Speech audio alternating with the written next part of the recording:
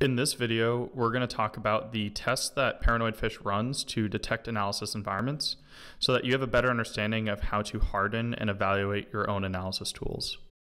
ParanoidFish, or Pafish, is an open source demonstration tool that uses several techniques to detect malware analysis environments and sandboxes.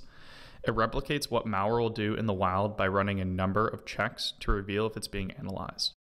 If a malware sample determines that it's in an analysis environment, it will either shut down or run benign behavior to disguise itself as legitimate.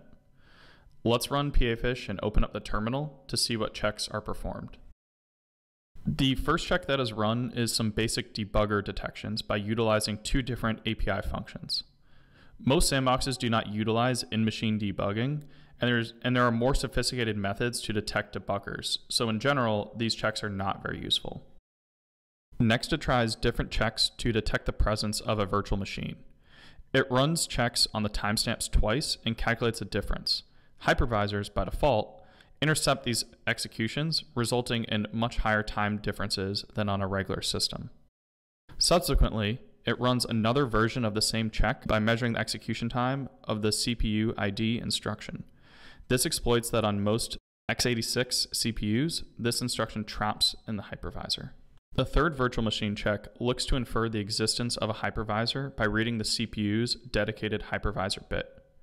Finally, it checks the CPU vendor string and compares it against its set for KVM, Hyper-V, VMware, and Xen.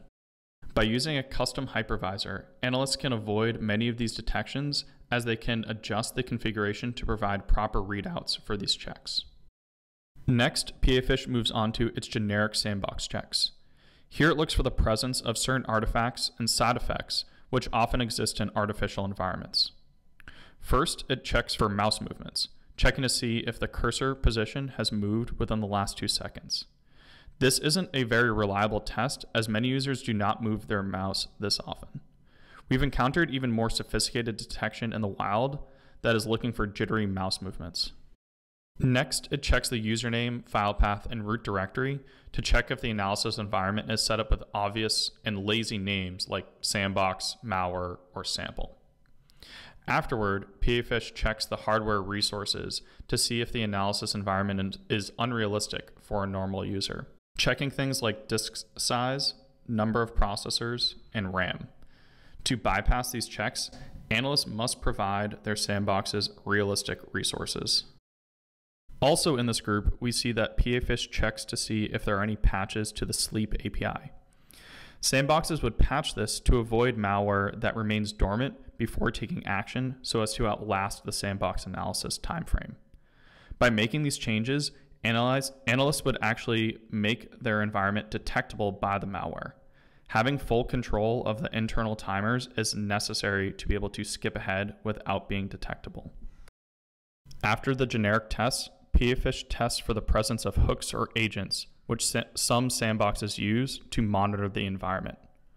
Like any agent, these can be detected or circumvented, so it is ideal for a sandbox not to have any additional artifacts that can possibly be detected. Next, Pafish does various tests for specific vendors. This includes Sandboxy, Wine, VMware, and VirtualBox. Each of these products have specific non-removable artifacts that can be detected, such as registry keys, MAC addresses, and serial numbers. Overall, Pafish is a great tool to harden your analysis environment or to use when evaluating sandbox vendors. Although the virtualization tests are not as relevant as they once were, malware still aims at detecting sandbox artifacts. Today's malware authors use increasingly sophisticated means to detect analysis environments. So it's important for sandbox vendors to decrease their attack surface while also maintaining and improving upon their monitoring capabilities. Thank you for watching, and make sure to subscribe to see more VMRay videos.